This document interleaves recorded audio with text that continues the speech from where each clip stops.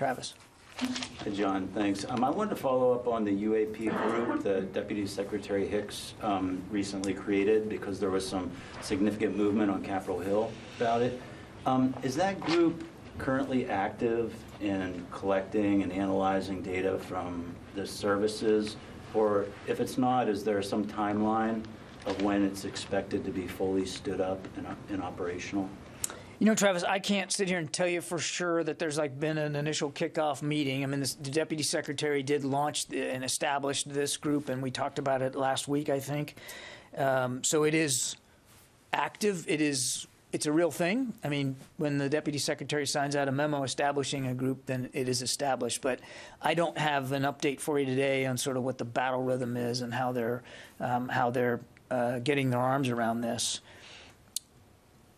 It's important to remember it's not like this is it's not like it's a board of directors, but it's really about a process through which we can better collect reports, assess them, analyze them, and then make recommendations to policymakers as a result of them.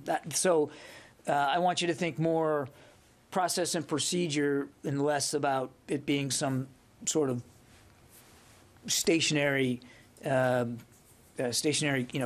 group that sits in an office somewhere and has daily meetings. It's really about making sure that we are doing a better job at collating the information. As you know, it was prior to this kind of coming in sporadically mostly from pilots in the Navy and the Air Force, and there wasn't a common set of rules and procedures for how that information was being taken in and analyzed.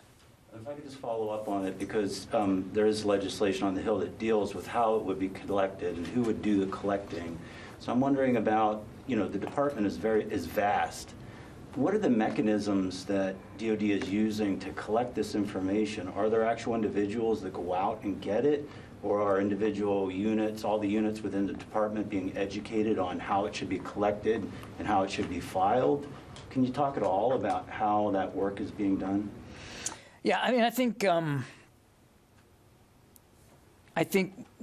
as we talked about when we rolled out this group, they will be focusing on proactively identifying objects. So how that's going to be done, I don't know, and they've just recently been established.